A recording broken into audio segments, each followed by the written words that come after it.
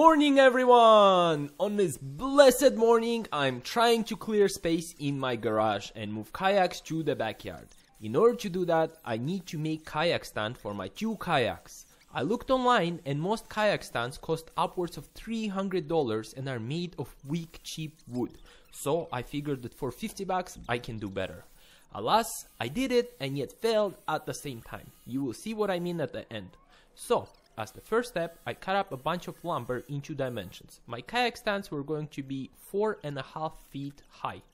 Once my lumber was all cut and ready, the next step was to make the stand part itself. And for that, I chose a simple cross with a stand attached to it. Very simplistic design and very sturdy. First, I attached the big 2x4 at the bottom, making sure that it sticks out 3 feet forward and a bit less than a foot back. Following that, I attached the cross-section piece extending 2 feet to each side, and that's it. I secured the whole thing with some metal braces for extra strength and stability. I also used a bit of glue too, just to be sure, and I ended up with a pretty impressive looking stand. I did end up making 2 of them, one for the left side, one for the right side. Also, my brand new Bosch impact wrench broke over here, as you see. Thankfully, Bosch was nice enough to repair it for me, but I did hope that they would simply offer me a new one since this was pretty new. I do like the torque that the impact wrench provides, but the red sleeve used to attach bits to the wrench actually fell off since the mechanism there and the sleeve itself is very poorly made. So pretty much good motor but very crappy craftsmanship of the case and the sleeve. I lost 3 weeks waiting for repairs to be done. Now for the next step, I make the arms where the kayaks will hang. I did make the cuts at 12-degree angles so the arm will dip a bit down and the elbow will go straight up. Each arm is 2.5 feet in length. I know it is too much and I should have probably gone with 2 feet or less, but I figured to my dismay later on that some wiggle room would be nice. I used some glue and metal braces to make sure that the arm is going to be able to handle 70 pounds of kayak's weight. I figured that my heaviest kayak is 70 pounds and lightest one is 30 pounds, so that's the only weight that it really needs to hold.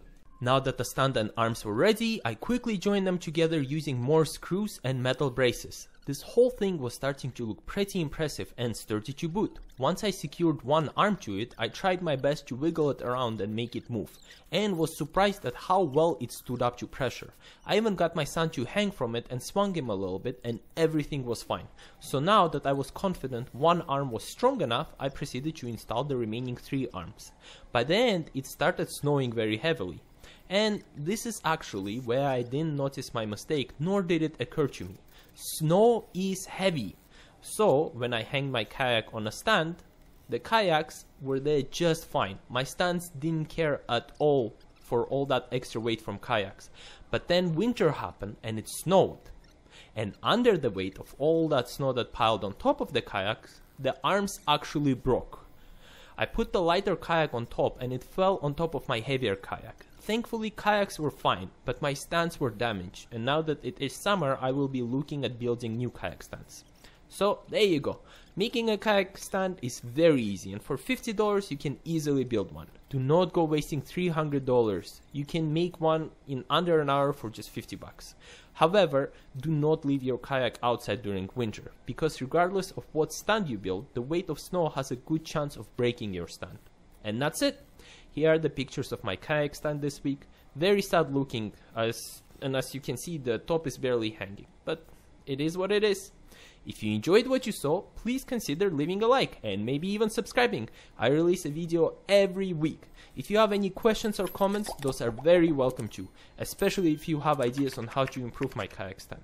Thank you so much for watching and I will see you next week. Bye bye!